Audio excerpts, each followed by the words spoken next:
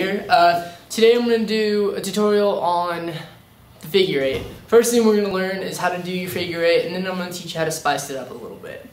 So the first thing you're going to do is you're going to take your arm, you're going to point it out, you're going to make an 8 motion with your dominant arm. So I'm right-handed, so I'm going to make an 8 motion with my right arm.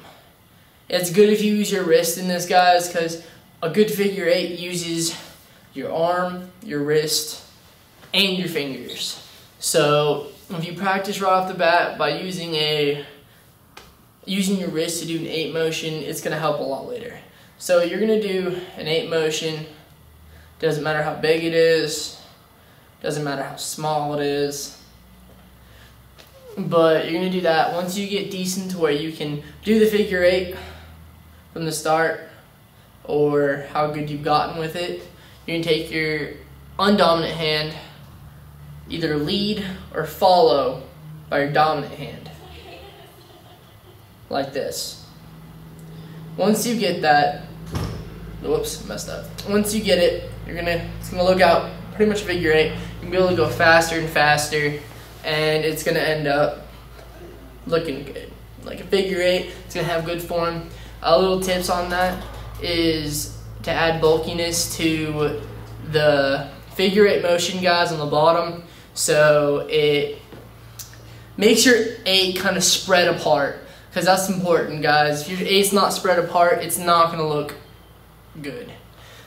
So now you've gotten down your figure eight, what you're going to do is you're going to add motions with your fingers.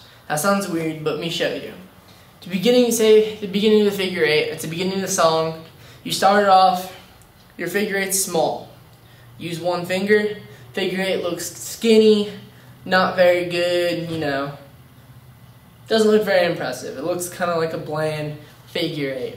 Or another way is to put your fingers together, like kind of making a mouth with your fingers, a mouth, and then you do it like that. And as you're doing it, you're either going to add more fingers,